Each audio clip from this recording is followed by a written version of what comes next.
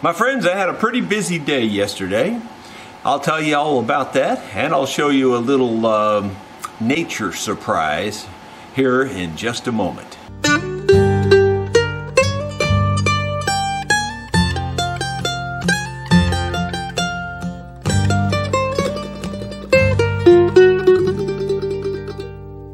Hello my friends, Rosa here in the Rosa String Works Workshop. Today is Thursday, December 1st. Tomorrow, Friday, we will have a shop talk. So be sure to put your comments in today's video if you'd like for me to cover a specific topic, and I'll see what I can do about that. One of the recent emails came in and asked me to talk about Lloyd Loar and his prowess, I guess, in the Gibson company. And the fact is, I'm not that expert, and so on those kinds of things, if it's something about history that you can just look up on the internet, those are probably not the best topic. It's probably better to confine the topics to something having to do with specific instruments and things like that. You know, I don't consider myself a historian when it comes to people like, Lloyd Loar. I do know a little bit about him. You know, I've read a lot about him, but the truth is I probably already forgot more than I remember. Well, you can hear the furnace running in the background. Yeah, it's cold here. It's in the low 20s. I'm having to feed the monster 3 times a day now, so that means I'll be burning a cord of wood every 3 days. I said I'd show you a little nature piece here, and here it is. Do you see what that is? When you see that hole, you better run, because there's usually something coming out of it after you.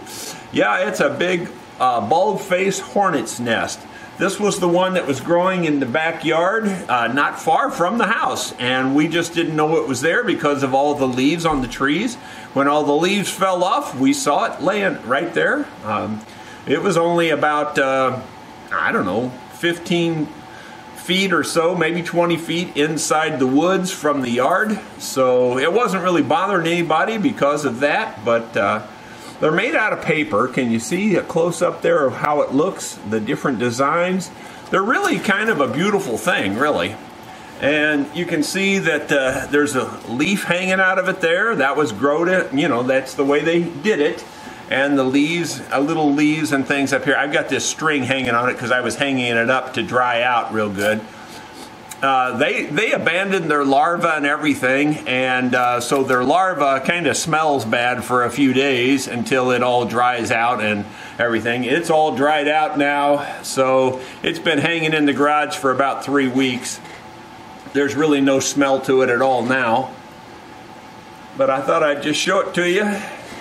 So I'll probably find a corner in my man cave to hang this up. Since it's basically a hunting theme in the man cave as it is, and this is outdoors, so it's it falls in line. I had a customer stop in the shop yesterday. I believe his name was Jim Bradley, and he was from Springfield, Missouri.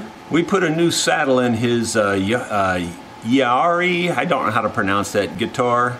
And anyway, this was a Tusk saddle, and you can see the little holes there. That'll indicate to you that it's a man-made material. It is just a plastic, basically, is what Tusk is. They like to play on the word Tusk, making it sound like it's some exotic material. But it really is just a hard plastic, is really all it amounts to. You can see here that the strings bit into the plastic, and they, would make grooves in the plastic. And that was part of the problem, was getting the strings to line up straight. Whenever he'd put the strings on it, they wouldn't find their natural spot.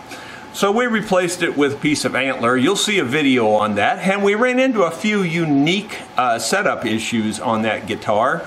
The customer had a very refined ear. He could tell things, and I couldn't argue with him. I had to agree that he was right.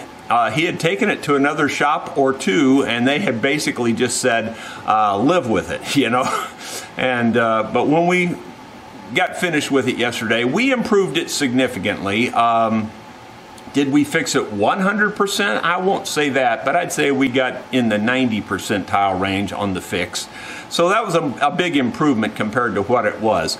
I'll just leave it at that for now, and you'll see the results of that in an upcoming video. It'll be a short video, so I'll give that to Emery and have her try to produce that as quick as possible. I've told you about my granddaughter playing basketball before. Well, their team is kind of on the fence this year.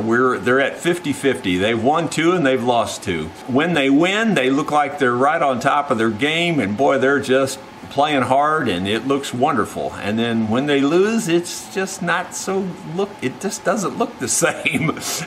I don't know what it is. It's like every other game they kind of get their head in it and then they're out of it, you know. But anyway, they're having fun with it, and they've lost their seniors. I think they've got 1 or 2 seniors on the team this year, but they're not what you would refer to as superstar basketball players, you know. Like they had in the past. They had a couple of really star senior players which really helped their team. So they're all going to have to step up. My granddaughter is a junior this year, and she is really, you can tell, one of the team leaders. There's no question about that.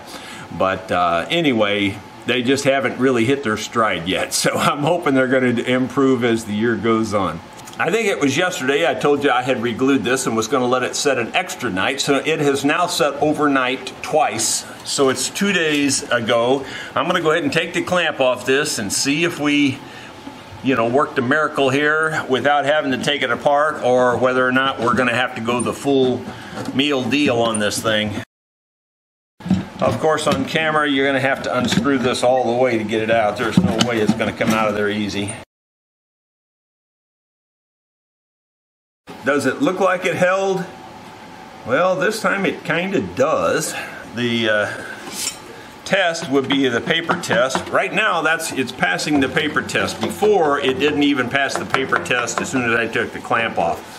So the only thing we know to do now is to go ahead and string it up and see if it actually worked. And you'll get to see that on the future video whenever that happens. And you'll find out whether or not I had to take the whole bridge off, or whether or not it worked like it is.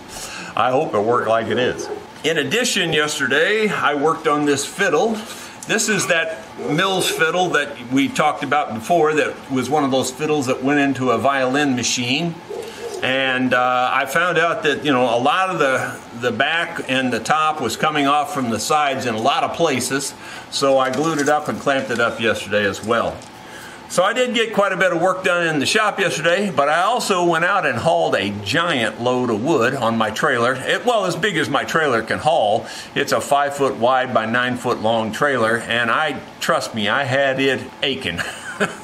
The trailer was screaming, "Let me go, let me go." I had it completely full. You couldn't have put another stick on it, I don't think. The springs were completely bottomed out. I have actually welded some metal stops on there so that when the springs bottom out, the bed stops on the metal, because that's how heavy it was. But I got it back here and it dumped it without any problem, so all's good, except that it won't be long. I'll have to go get another big load like that. I've got several loads cut up in the woods, so it's not quite as bad when all you have to do is haul it. That's going to be about it for today. We'll see you tomorrow morning for Shop Talk, 8 o'clock my time. Be sure to put your Shop Talk topics in today's video. Thank you very much.